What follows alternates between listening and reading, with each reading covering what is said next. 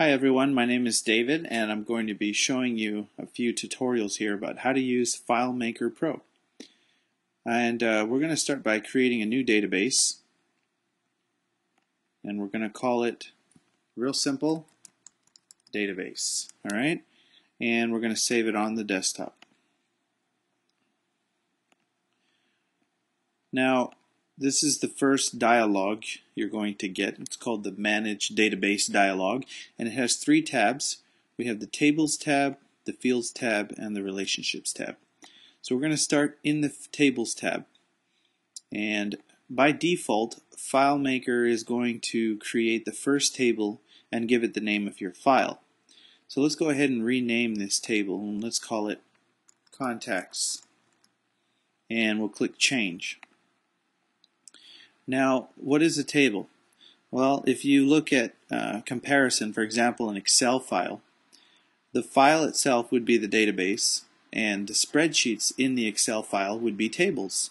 So you can have multiple spreadsheets per file, and it's the same concept with FileMaker. You're basically storing in each different table a different set of records. So we could have a contacts table, a companies table, an orders table, and things of that nature. So let's start with this contacts table, and I'm going to double click it, which is going to take us to the Fields tab. And FileMaker needs a way to know that each record is different from one another. Now, how do we do that? You might be thinking, well, each contact has a different name, right? That's correct, but that's not going to work, because what if, for example, you have two contacts with the same name, Joe Blow? You're stuck there, and FileMaker will have trouble connecting that information with other information in other tables. So what you're going to do is add what's called a primary key, and that's a really fancy word that just means a unique field that never has the same value as any other record. So for example, I just created a field called Contact ID, and it's a number field, and go ahead and click Create.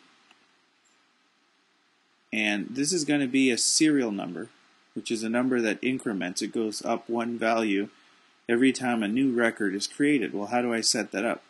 I'm going to double click this field, and I get a new dialog, and all I have to do is check this box. And what this does is, every time a new record is created, it's going to assign this value, and when the next record is created, it's going to raise this number by this much. And I'm going to hit OK.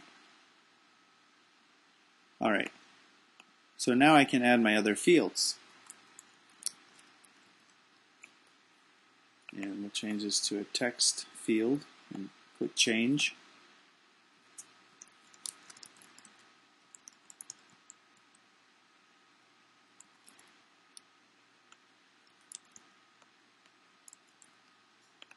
Alright, so now I've got 7 fields here, and you notice that I'm using an underscore as a separator. And the reason why is you don't want to use spaces or special characters. For example, this would be a horrible name for a field.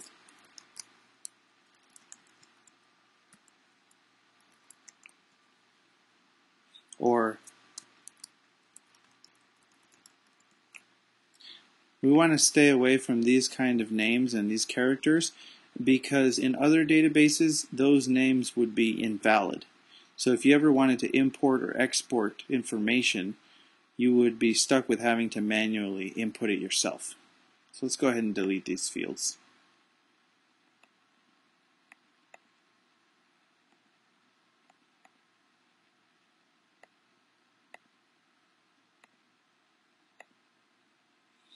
Okay, great.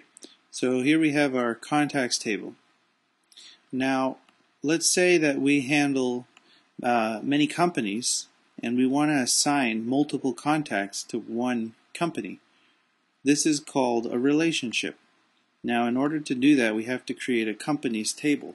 So let's go ahead and give it a name, and click Create.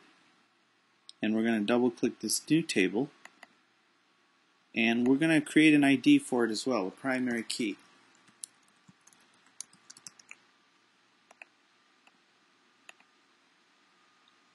Okay, great. Now we have to set it to be a serial number. And what do we want to know about this company? It has a name. What else? Maybe it has a phone number,